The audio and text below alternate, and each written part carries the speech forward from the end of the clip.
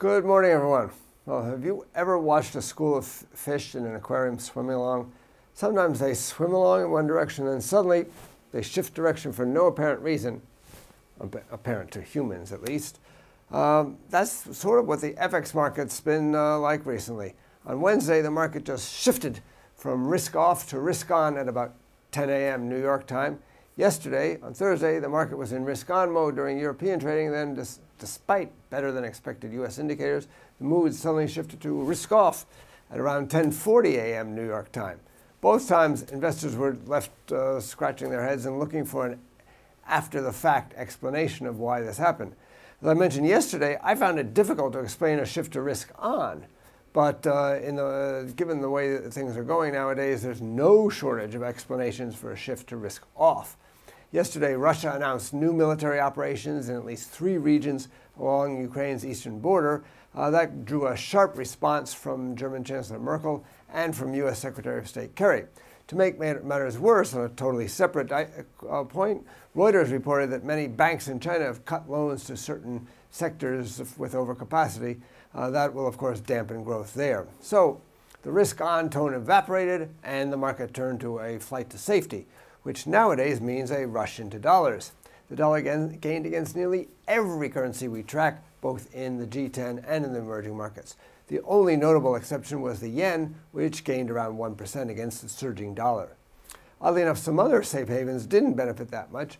Dollar Swissy moved slightly higher, and gold fell a little bit. Now, but overall, this is the kind of movement that I had been expecting to see. This makes sense to me in the current geopolitical and economic situation. The risk-on trade didn't make sense to me. I expect risk-off trades to dominate for the time being, with the strongest military power, the U.S., being the ultimate safe haven. On the other hand, Europe, whose trade connections with Russia are much stronger than the U.S.'s, is likely to be hit harder. The high beta currencies, the Swedish krona, Norwegian krona, and the Australian dollar seem particularly vulnerable, while the yen, I think, is likely to be the main beneficiary, because the Swiss franc can only rise to the extent that the euro rises, and the euro isn't likely to rise too much.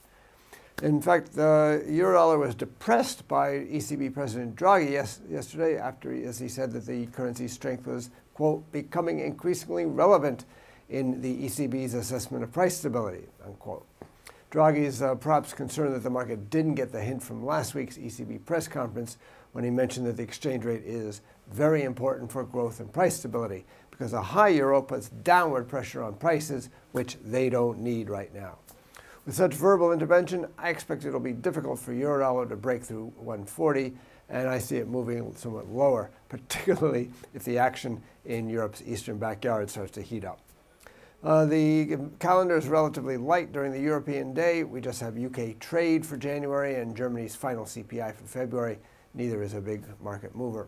In the US, the producer price index, the core producer price index, is forecast to accelerate slightly to 1.4% year-on-year from 1.3%, while the U of Michigan preliminary consumer sentiment index for March is expected to be up marginally to 82.0 from 81.6. But I think the Ukraine developments are likely to dominate ahead of Sunday's referendum, and the fish will keep swimming.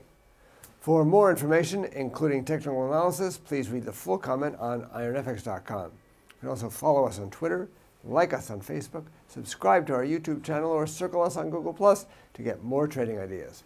This is Marshall Gittler, Global Head of FX Strategy at IronFX, wishing you solid trading.